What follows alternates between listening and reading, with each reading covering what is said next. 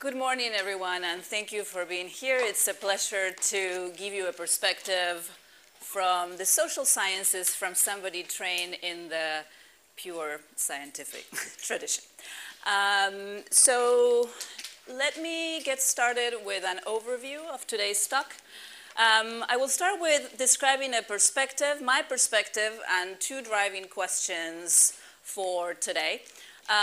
Then I'll describe two larger frameworks, one about contextualizing measured gaps, like the one this project has sought or is seeking to measure, and one about striving for gender equity in STEM. I will then go into three examples of gaps and equity. The first one is about results of a study that stemmed from the data of this project. The last two are other studies, and they concern single versus double-blind reviews. That's the study that I led with an undergraduate tied to data from this project. Then academic service, and I'll define what that is, which is an inverted gender gap in the United States. And then the case of parental leave, why gender-neutral policies, and I'll describe what that means, remain gendered in practice. And then I'll close with some conclusions, again, bringing this back to the initial questions and my perspective. So my oops, okay, I need to go slow with this. My perspective, just to give you a little bit of background on myself and where I come from and what informs what I'm going to share today. So my training is in mathematics as a geometer. I work with integrable systems, but I haven't done that for a long time.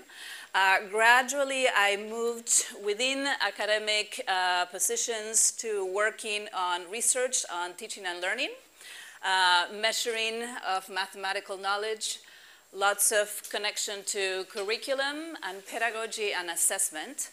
And what I work in now has to do with equity, inclusion, and increasing diversity in universities in the United States, particularly those that enroll a lot of minority students.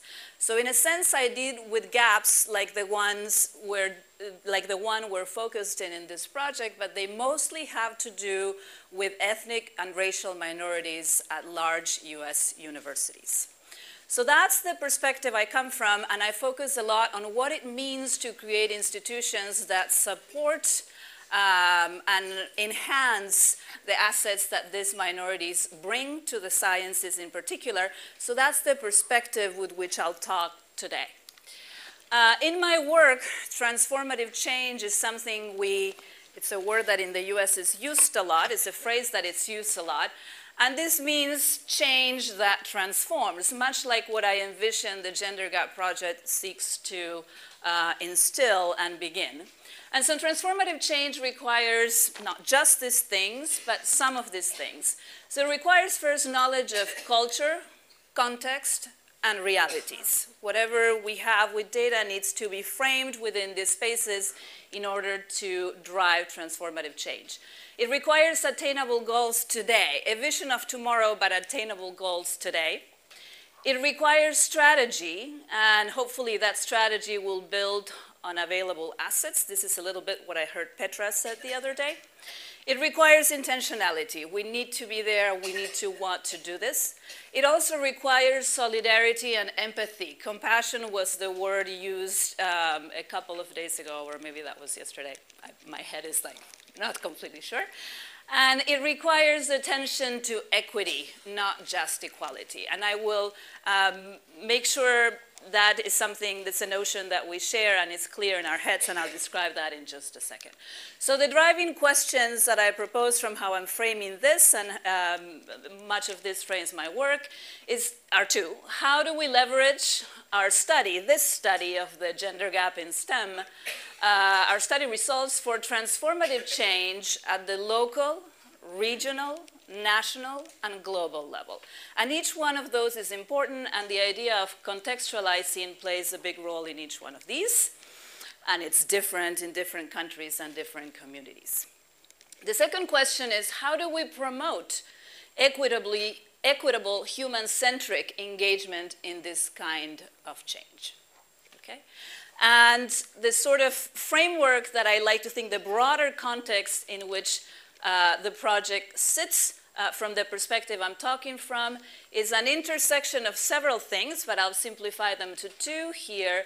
This idea of contextualizing measure gaps, like the gap that the project is seeking to measure, and the striving for gender equity in STEM. So in the middle lies the question of shrinking this gender gap in STEM, which is one of the hopes of this project.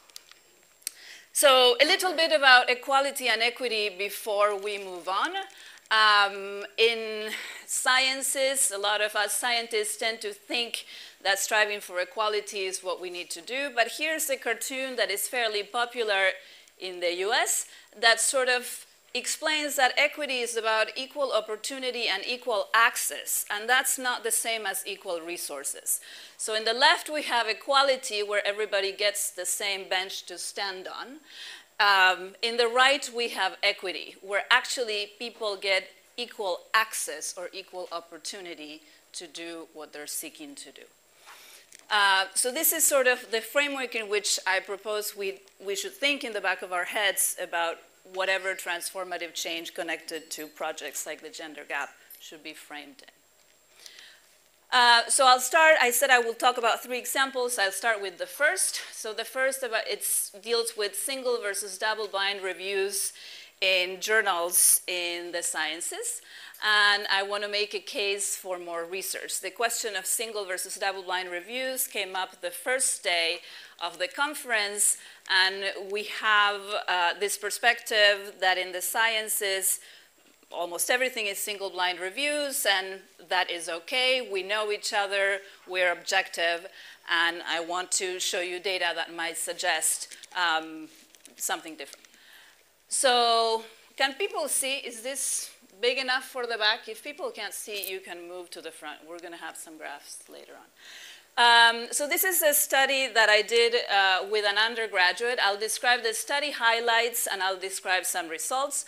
So the goal was to explore the switch to double-blind reviews in women authorship representation in the American Mathematical Monthly, which is a journal of the Mathematical Association of America.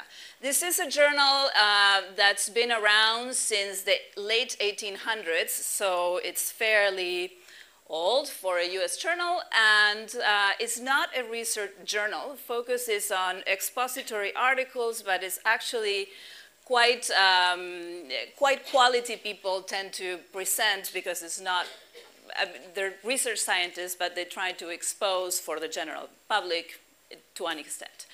The data that we used for this analysis was CV math data, so that was generously shared with the Gender Gap project from this team about 2 years ago. And that data covered the 1900s to 2014. We also added some recent data that was available online and was not part of the CV math data, the years from 2016 to April 2018. The team was under my direction. Ben Barr was an undergraduate at the University of Arizona, is now working in industry and has a master in finance. So that's a picture of Ben right there. Why this journal? I already did say a little bit about that. The longevity was part of it, and CV math data was available. It had a recent double-blind switch, we understand, in 2015, and this is something unusual for just about every journal in math. The history of the journal was quite interesting, and there's some stuff available online, but I maintain communications with email with the current editor, who is the first female editor of the journal in all those years. And that was also part of the reason that helped, sort of centered or drive this research. So the driver question was, is there evidence of a significant change in female AMM, that's the name of the journal, authorship after the 2015 switch to double-blind reviews for contributed article submissions? Is it clear to everybody what double-blind Okay, so let me explain that. So thank you. Please do interrupt me and question. I try to explain, but we never do that enough. So single blind, so when we submit an article to a journal that is not invited, so we just contributed, a single blind review means that you don't know who the reviewer is. I submit an article, I don't know who the reviewer is, but the reviewer knows who I am, knows my name. A double-blind review means that neither person knows. So I don't know who the reviewer is, but the reviewer doesn't know the name of who submits. And there is some evidence, again, double-blind reviews tend to be rare in science in general, but there's some evidence from prior studies in the biological sciences, ecology in particular, that there, in fact, changes after switches for journals to double-blind that don't really interfere with the quality of the articles in the journal, but really change female authorship rather significantly and increase it. Okay, so some of the analysis highlights.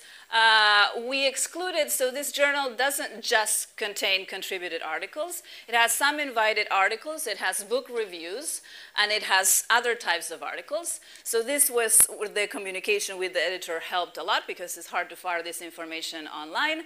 But we excluded from the analysis, invited articles, book reviews, and other non-reviewed pieces that come to the journal. So we only included those that were evaluated.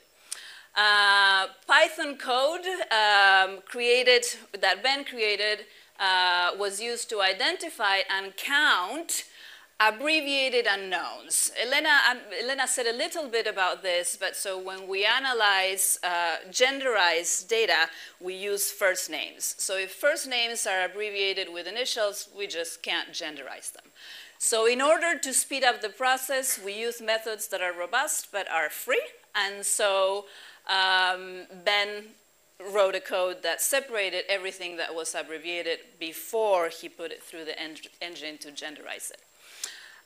Then he genderized, so assigned gender to all of the data that we had, and that was about 12,000 entries. Combining Python code and Genderize.io, which is a free version of a program that is robust and many studies have used online. We did some other confidence testings to decide on definite or almost definite confident gender assignment. And that was based on the work of Topaz and Zen. Okay, Chad Topaz was going to be here, but I guess he couldn't be here. But somebody he is one of the authors of the editorship genderization papers, which is this one that we counted here, and somebody mentioned the other day. So the automated genderization using the programs was supplemented by hand. Ben actually looked at names that, for example, had special characters like accents and so on, and tried to see if he could decide a gender association. So the overall genderization results, which are not about the double-blind, single-blind yet, we genderize 41% of this almost 12,000 authorships, and the abbreviated authorships were 51%. So that's pretty high. The difference was the names that were spelled out as first names but could not be assigned gender. Okay? And out of those 41%, throughout the history of the journal, 3% were female, 38% were male. So here are a couple of graphs, and the top graphs shows by decade in the horizontal axis since the 1900s. So if you can't see these numbers, which you probably can't, on the left we have 1900, on the far right on the top graph we have 2010. The bottom graph is by years, and it starts in 2003, so the last 10 years since 2018. It goes from 2003 to 2018, and the blue vertical line marks the year 2015, which is where that double-blind switched happened. So if you're colorblind, maybe you don't see these two colors, but if you're not colorblind, there are two main colors. There's red tones on the top and green tones on the bottom. The red tones all bunched together, if you don't distinguish light and dark, describe the ungenderized authorships. So the ones that were not assigned gender assignment. And in the top graph, you can see that that's most of them at the beginning, and then as the decades progress, that shrinks. The green represents those that were genderized. Okay, in both graphs is the same. Now, and we can see that in the bottom graph, roughly in the last decade, the entries, the authorships that were not genderized shrunk quite a bit. The other interesting thing, the different tones in this graph describe within the red tones, so within the authorships that were not genderized, the abbreviated unknowns, I said there were the light reds, they're the dark red, they're not the light red, okay? So there's a mistake here, those are switched. The abbreviated unknowns are the majority. So the dark red is the abbreviated unknowns, and we see that at the beginning in the 1900s, this seems to say most things were abbreviated, and that seems to shrink. Same, consistent in both graphs. And in the green graphs, the dark green were the female authorships, okay? Out of the genderized, well, within the genderized, the female authorships. So one of the things that we see here, let me just move to the next graph, and the next slide has the same graph we had at the bottom exactly where it was, okay? So it's the decade graphs, I'm just now focusing on the decades, and has a different graph at the top, where proportions are counted a little bit different. But let's just focus on the bottom graph first. And so what we can see there is that female authorship sort of stabilizes after the year 2000, and is about 7% on average, and abbreviated authorships are about 10%. This is in absolute over the total number of authorships. Then we also see that female authorship, we look after 2015, seems to consistently increase after the double-blind switch. We don't have too much data after the double-blind switch, because it's just a couple of years. So this is something that we need to investigate probably some more with data from the rest of 2018 and 2019. Can I ask yes. Because this switch also coincided with your switching of the database. Could that, because you used the ZBMath database up to 2014, and then you used online. I don't know what that means. Online means going to the articles. Could that affect your results? It's possible if the CBMath data was reliable, and we did check for that because we compare in years what we had both kinds of entries, that the kind of data was the same, then I don't see that that could have been a big issue. The online thing really didn't mean that having some other source of database, was directly going to the journal and working article by article and deciding what kind of article it is and pulling it up, sort of building the equivalent of the CVMath database manually. So it wasn't looking at a third-party data. Yeah. But that's a good question. So, and also, the other interesting... What top? Just a second. The top graph? The very top thing. The light red. In the bottom graph, the red is everything... Well, I haven't gotten there. Just one second. So in the bottom graph, the other thing I want us to notice back here is that the percentage of abbreviated unknowns shrinks to 0. There's just nothing. So there's a switch apparently with, well, or an increase of female authorships and a drop to 0 of abbreviated unknowns, which is also interesting. The top graph sort of shows that switch more dramatically here, okay? But the top graph has different percentages because the red is abbreviated unknowns only out of those entries that were genderized, not the total. And the green is females only out of those who were genderized, not the total. So both percentages are higher in the top graph. Okay, and so that's what we have. And some takeaways from what we have so far, these preliminary results, is that a switch to double-blind reviews may, in fact, increase female authorship and may enable more legitimized female authorship. By that, I mean to draw attention to this switch, the drop in abbreviated unknowns, coinciding seemingly with the increased authorship by females. Most journals in math do single-blind reviews, but all major journals of the Mathematical Association of America, MAA, may have recently switched to double-blind reviews to, and I quote the editor of the AMM, minimize bias, maximize inclusiveness of the sets of authors and their papers. And I say may only because she was almost sure this had happened, and she actually commented that, to her knowledge, the particular journal we looked at here was one of the last ones to make this switch. Okay, but this is not necessarily so evident from the information online. So some recommendations for increasing or legitimizing female authorship, simply to undertake further research of the kind we've done for the American Mathematical Monthly, particular for other MAA journals, and other journals that may be incurring this switch. So this is worth more looking at data. Again, I want to draw us back to the perspective that we had before about equity and about transformative change and things that might be a bit uncomfortable but are helpful to drive that change we hope to see. And again, the context, the place in which we can carry out and the meaning of these things changes with structure and context. Okay. The second example, I'm done. So that was the first example of perspectives on gaps and equity. The second example is about academic service, and I'll explain what that is or what that entails. But it's an inverted gender gap in the United States, and I'll explain how we mean that as well. So first of all, what is academic service in the United States?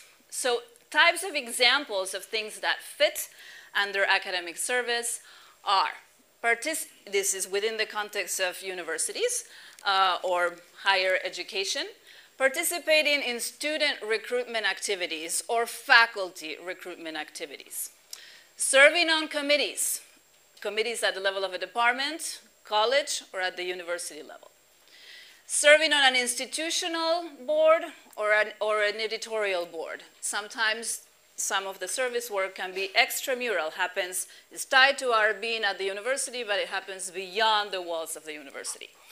Mentoring students and mentoring faculty, writing letters of recommendations for both students and faculty. So the inverted gender gap in service, what I mean by that is that in academia in the US, we have essentially three blocks or types of workload: research, teaching, and this service hours. So the research hours is a graph that sort of pulls from institutional national data in the US for associate professors. So this is people that have tenure but are not full professors. And we have a breakdown on research, teaching, and service hours, each of the blocks. The females are in blue, and the males are in red, okay? So we can see that males spend more time on research hours and teaching hours. And females spend more time in teaching hours, and females spend more time in service hours. And in fact, national and institutional faculty data show that even when we control for rank, race, and discipline, women perform significantly more service than men.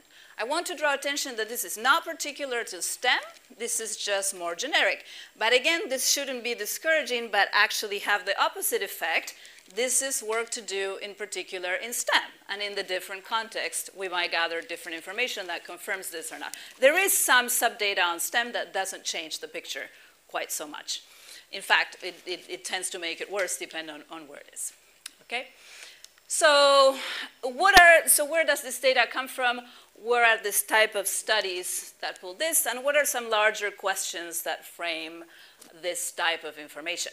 So the types of study that help draw these kinds of conclusions or do this analysis are of several kinds, and this is not necessarily my field, so I have some examples here. Some of them deal with organizational data from institutions, okay? Some use time diary approaches, so these are researchers asking to faculty document workload and activities in real time rather than recall from the very far past, which sometimes is not so accurate. And some of them are interview-based, okay?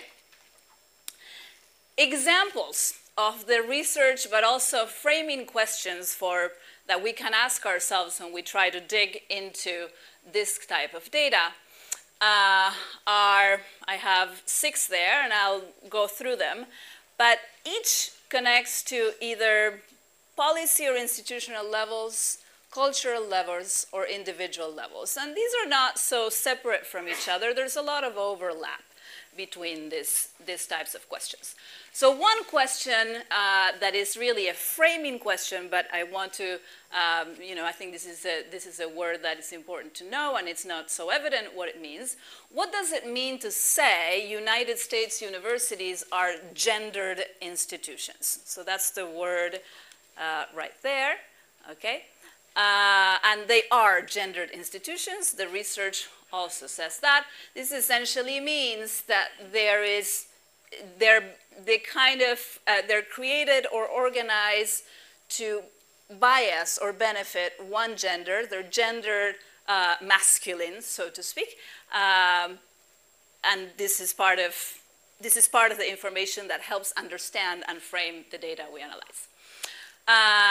Does actual academic workload vary with gender, controlling for academic rank and other variables? We saw in the previous slide that it does, okay, and that's pulling from a variety of data, not just the data that I looked at for the presentation today. If so, how? So if it makes a difference, how exactly does it make a difference? At the cultural level, so these are questions at the policy or institutional level. At the cultural level, what counts? We can ask what counts as documentable service. So if we are documenting our work or our activities or our time in our CVs or in a report for our universities, what counts as things we can document? What counts as a valuable service that will count for rank promotions, seniority, and tenure at universities? And at the individual level, but again, not separate completely from the culture and policy, do women engage in different type of service activities than men?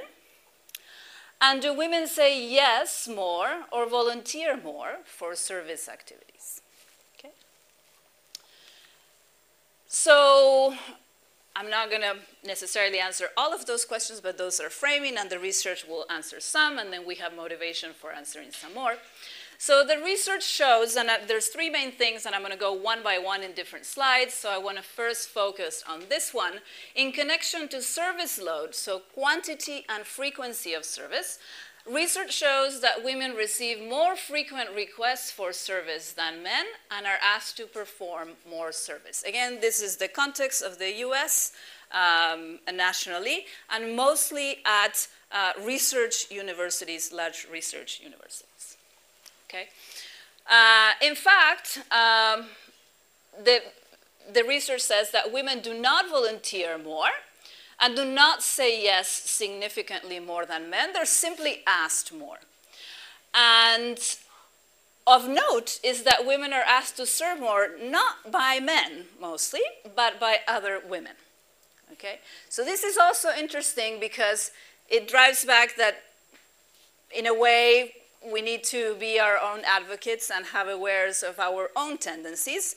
When we are and we live inside gender institutions, a lot of the time we assume, especially if we are successful, masculine gendered roles, okay? And we forget a little bit the empathy and the advocacy and the bigger picture of who we represent or who we might be intentional in representing. Another piece of the research is research says, in connection to service being visible and valued, that women's service roles are often more time-consuming and less prestigious. Okay? So this is an interesting slide because some of the research identified two types of service: relational service and task-oriented service. So relational service has to do with building connections, community. Is quite essential for universities because it helps retain students, recruit students, and keep them healthy within the institutional environment. But it's sort of a bigger scope than task-oriented when we are circumscribed to a particular goal. So relational service includes things like mentoring, writing letters of recommendation, attending recruitment events, participating in retention. Task-oriented service entails things such as serving on promotion and tenure committees, serving on editorial boards, and other boards. So women do more relational service, and women do less task-oriented service, generally speaking. That's what the research says. And the interesting thing, so again, this goes back to why universities are gendered institutions. Part of relational service is genderized as feminine, okay? And task-oriented service is genderized as masculine. The differences between these two are noteworthy in the categories that seem to matter. So relational service is critical, yet typically devalued, as opposed to task-oriented service, which is prestigious. And not every committee serving is prestigious, and that's something to be aware of. Some committees are not as prestigious as others. Relational service also tends to stay largely undocumented. I don't know about people, but generally in the academic spheres that I move in, we don't write how many letters of recommendation for students or faculty in our CV. That's not something we document or count, or how many recruitment events we may attend. So again, it's things that speak to the health of the academic institutions but are not documentable. So they remain invisible relative to the highly documentable and prestigious services. They're also emotionally taxing, they're effortful, versus more objective for the task-oriented ones, and they're time-consuming versus more circumscribed. Some committees go on forever. I'm not trying to say that's not the case, but relational service is sort of long-term and more time-consuming. Lastly, the last aspect that I want to talk about today in connection to service is that inequitable service loads might occur among women, even among women. Faculty of color do a disproportionate share of service, and this may be especially true of women of color. And I think this came up at some of the presentations earlier today. Women of color are what we call double minorities, at least in the US, so they're female, and they're ethnically minoritized. And they're sought after increasingly more and more by students who do not see themselves represented anywhere else, faculty that look like the students. And this is a big problem in the US because we have a demographic that is becoming a majority, especially in the Southwest where I come from, Hispanics and other racial, traditionally, historically minoritized populations, but they're not represented in leadership or in faculty in academia. Okay, so some takeaways. I have sort of a breakdown at this associate professorship level. 75% of females engage in major service roles versus 50% of males. An extra service hinders women's academic careers, that it is less valuable in tenure and promotion at research universities, and in effect takes away from research time, which is the kind of thing that leads to the publications and the gender gaps we've been seeing as documented by the project. So some recommendations for increasing equity in service, and some of these come from the research. Go beyond training faculty to say no. There's a lot of research dedicated to train women as to how to say no. so as to build up women research assets and empower men to become champions for women's work. The little suns there focus on something I said in the beginning of my presentation about the importance of focusing on an asset perspective rather than a deficit perspective. So women saying no is sort of deficit perspective. It's trying to change women and trying to tell them to not do something to protect themselves. Building to the assets that women have in research and empowering men to become champions is building on both the assets of men and women. So those are particularly valuable. There's more recommendations in this brochure, which I'm happy to make available. This was created by the University of Arizona Commission for the Status of Women and was presented by the university at large by leadership. Okay, so that's also another good practice. Okay, the last example I want to end with is the example of parental leave. And the question there is why gender-neutral policies, and we will explain what that means, remain gendered in practice. We already know what gender means. It means no matter how things are construed, there's a particular gender that they're biased towards. Okay, so I start with with a photo. So the question is paid leave, and when I say leave here, I mean family leave or parental leave. I'm generally referring to that, and I'm not going to distinguish, but generally, sometimes in these examples it's parental leave, sometimes it's family leave. Is paid leave available for both parents of infants? So this is a map of the world. It's a very recent study, 2018. And you have color codes by countries. So the US, notably, is one of the countries where there's no national policy. There's no parental leave that is paid. Of course, states have their own laws, and there is parental leave, but it's state-based. It's not national. There's no countries in which parental leave is only available for fathers, not surprisingly. There's some countries where it's mothers only, and there's some countries where it's mother-specific as an entitlement, but it can be transferred to the father. Not very many of those. I think Spain used to have that before. Yes, and yes. And then there's the entitlement for both parents. And the entitlement for both parents really means that there's maternal leave, there's paternal leave, or there's what we call gender-neutral leave. So that means that it's utilizable by all genders. Okay, that's gender neutral. Now, gender means it's actually utilized by a particular gender, regardless of how the policy makes it available, as gender neutral, for example. Okay, so the picture here says that policies vary a lot, and again, the attention to context for understanding and driving change. The types of studies that exist here, and a subset of which I pull from, again, this is not my area directly, are organizational institutional data studies as well.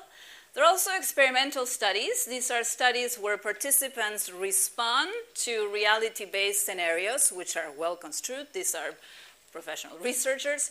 And interview-based studies, so workers or workers' partners respond to questions. Again, the examples of the types of questions we can ask span the gamut of policy, institutional, cultural, individual, and they are such as how pervasive or how common are gender-neutral family leave policies? Okay. When they are in place, to what extent do men utilize family leave policies? How are men who utilize such policies rewarded and penalized? What factors influence men's utilizations of parental leave and related policies? How are men that utilize these policies perceived by their peers, the employers, and the institutions? And how do men who utilize these policies see themselves? Okay? So this is, again, drawing the attention to the fact that it's not just policy that drives what happens here, but there's cultural and individual factors that also do that. And now I'm zooming out, so I imagine this isn't my field, but this is quite complex to find information that really tracks down what happens in different countries and how things varies. But this is a study that's actually not published yet. It's coming out in 2020, but has data from 2012, especially for these reasons, that compares Korea, Spain, and the US. And I want us to focus, there's a lot of stuff here on the bottom part of that graph. First, if we start on the last column, we see 3 zeros and a 12, which seems simpler, so let's start there.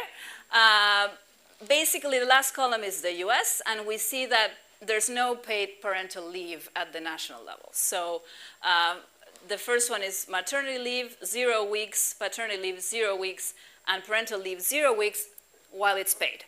If it's unpaid, then the national policy in the US in 2012, and I'm assuming now, but I don't know for sure, is 12 weeks. Okay, and that means gender neutral if it's parental. Then Spain and Korea have paid leave. Korea in particular has less than Spain for fathers, right here, much less. This is measured in weeks. And Korea in particular has 52 weeks of neutral, gender neutral parental leave. But it's not necessarily fully paid or paid at full time. Again, these are the nuances that are hard to pin down unless one looks more carefully. And it has no unpaid leave. Spain sort of leads the world, I think, in this 3 years of unpaid parental leave available to either parent. Now, if we look at the top part of this graph, we see other nuances to these policies. So, for example, we see that in the US and Korea, not very many males agree, or the percent of males that consider the best childcare option to have both parents is not very high, especially compared to Spain. And we also see here that in the United States and Spain, parents tend to agree, I'm sort of using the counter of the statement, that it's not necessarily true that males should have more right to a job when jobs are scarce than women. Okay, that's different in Korea. We also have the gender gap index standing of these countries. These are leaning towards gender parity. This one's leaning towards not. Okay, so that just contextualizes that it's not just about policy. Okay, so the other question is, does policy existence imply usage? And the short answer is no. Economic, cultural, and individual factors influence this usage. And again, the data becomes scarce if I want to look at usage, but I'll just have 3 examples from one of these papers. And just to remind us, the types of family leave that we're considering here are gender neutral, mothers only, fathers only, paid, and unpaid. Okay, and there's combinations of these. So here are some examples that come from one of the recent papers. So US has nothing as far as paid leave nationwide, but California has state laws, apparently, that allow gender-neutral paid leave, and there's 26% male usage. California is a fairly liberal state in the good sense of that perspective. In France, apparently there is gender-neutral leave, but 3% males use it. In Sweden, fathers used to use the gender-neutral leave about 4% of the time, apparently until Sweden switched to fathers-only leave for some of that time. That would get lost if the fathers didn't use it. And so the reported percentage of male usage now is 80%. Okay. So what can we learn about why do men not use family leave policies more if we take that question as a driving question? In connection to cultural and individual factors, there's the standard things we tend to think about. There's strong masculinity and workplace norm that drive the choice. This is the case in Korea, where we saw those disagreements with when jobs are scarce, who has more right to them. For example, individual choices in countries like the US also drive this quite a bit. Men tend to see parental leave as a choice or a privilege rather than a norm, which is completely opposite for women. So this is genderized towards females. But that's not the whole story. In Spain, for example, job security and gender gap in salaries between females and males only determine, if they determine that only one parent can work because the leave is unpaid, then the male working is more profitable. There's also other interesting things in the US and Australia. This is where most of these studies come from, in connection to stigmas that male users of parental leave undergo. So the poor worker stigma and the femininity stigma are related but different. The poor worker stigma basically means that male leave users are seen as prioritizing family and outside responsibilities over work. This is completely counter the masculine norms. And the femininity stigma is sort of a derivative of that, that says that in fact male users are seen as acting like women, weaker and communal. Okay, these are the adjectives that are associated, and family leave is the norm for women and not for men, and those are the sort of adjectives that are attributed to this. So both of these are problematic. The first one, the research shows, decreases work-based reward recommendations for men. And the second one, the research shows, undermines, in addition to undermining personal identities, increases work-based penalties. Of note for both of these, the poor working stigma, women appear to stigmatize male users more than men. That's what some of the research says that has studied this. And of note, but not new, in connection to femininity stigma, women feminize men as much as other men.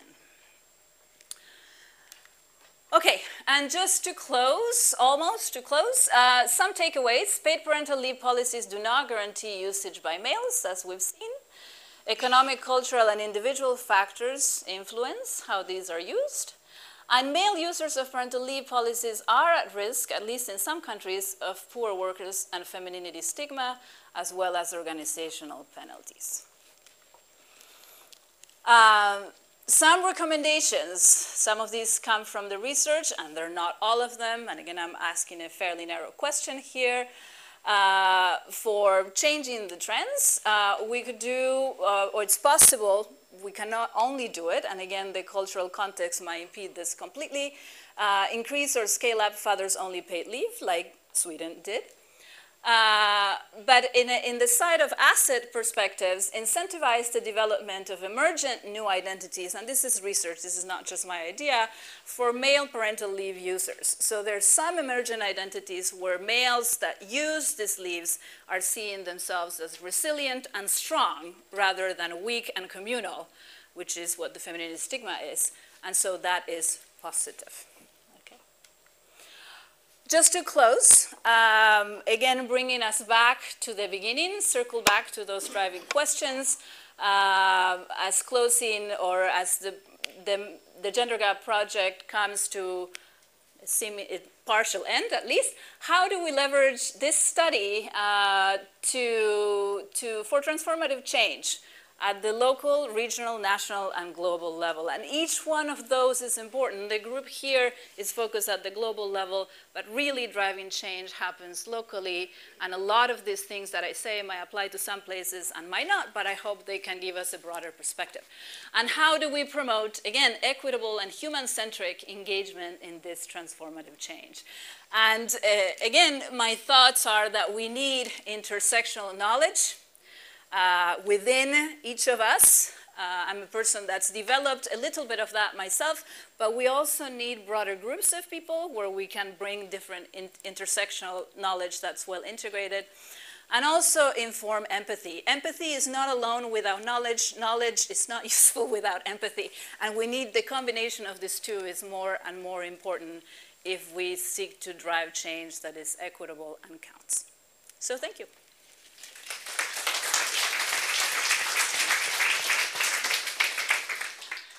Thank you.